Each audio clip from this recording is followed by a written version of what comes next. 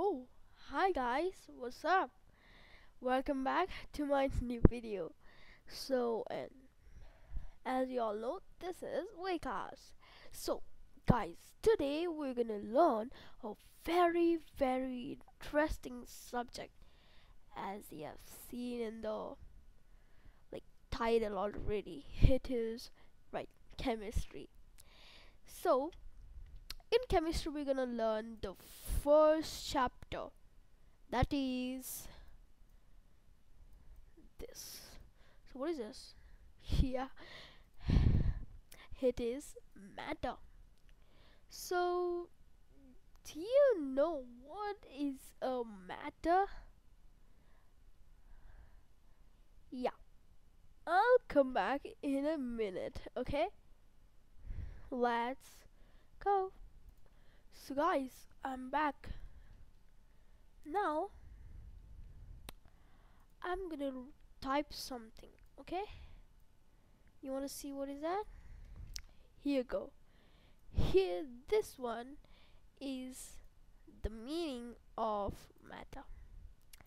Okay, so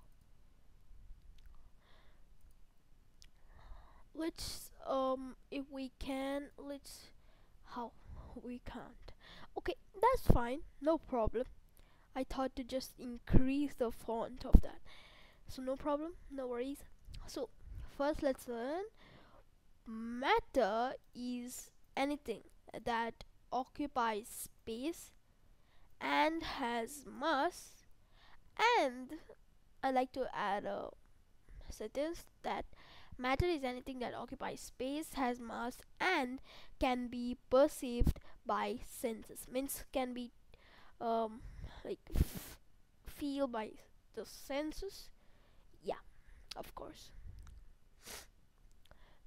So all physical objects are composed of matter, and an easily observed property of matter is its state or phrase. Okay, did you understand the meaning of matter? Yeah, I'll explain it again. Matter is anything that occupies space, has mass, and can be perceived by senses. So all the physical objects, yeah, all the physical objects are made of matter.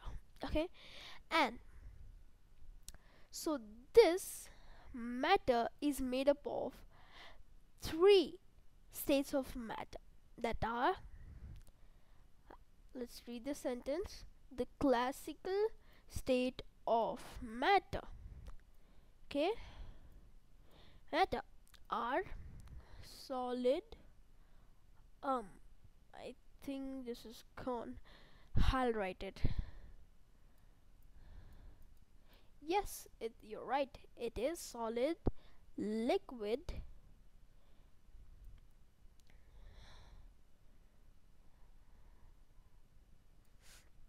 and you're all right, it is gas. Solid, liquid, and gas. Okay, I hope everyone understood this. Yeah, everyone did? Yeah, I hope.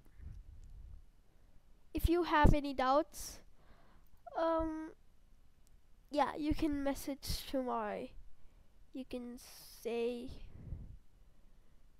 um, yeah, Facebook, maybe, and I have even Instagram. Okay, now let's get into it. So next we're gonna talk about, okay, let me just erase this.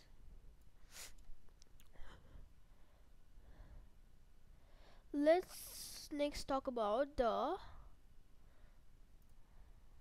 oh, this takes a long time.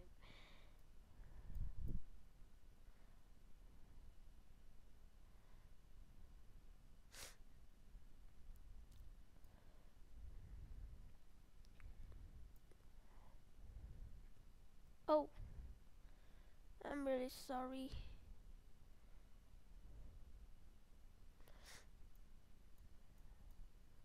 Characteristics of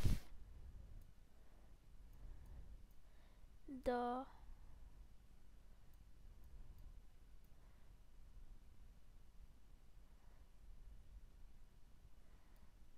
three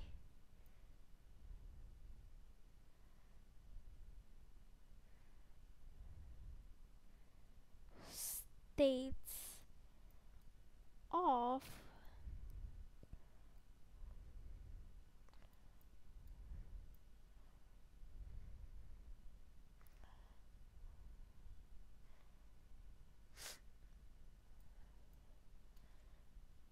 characteristics of three states of matter. Okay, now let's see the characteristics. Just 1 minute, okay? Give me just 3, 2, 1. So guys, the table is here. Now let's see. Yeah. Does solids have spaces? I don't think so. Yes, it occupies space. Do you know that? Yes, of course, everyone. So let me put a tick over here. Oh my god, something went in my eyes. Okay, I'm really sorry. So, does solids occupy space? Yeah, they do. So let's put a tick. Does liquids? Yeah. Gas? Yeah. And does solids have mass? Yes, they have a mass. Does liquids have a mass? Yes, of course. Does gases have a mass? It's a big no. Haha. Okay. Yeah. Does solids have volume? Like, have a definite volume, do they? Of course. Liquids? No, they don't have. Ha! Fooled you all. It is yes.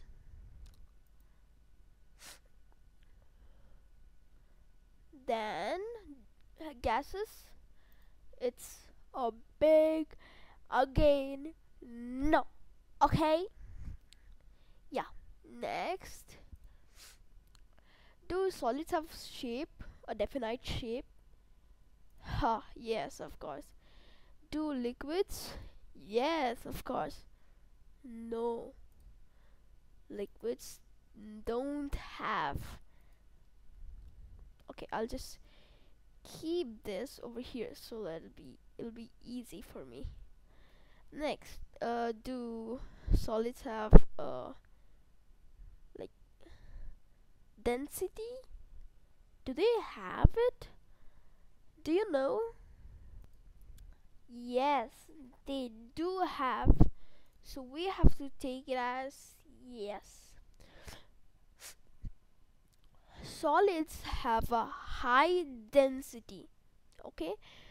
But whereas liquids have the wait, I'll just decrease this. Oh, we can't. Ha. It's okay. I'll just write it. Yeah. Have.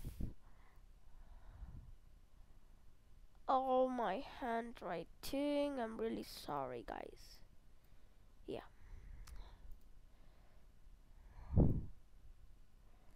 I'm trying to write. Yeah. Less, and the gases have the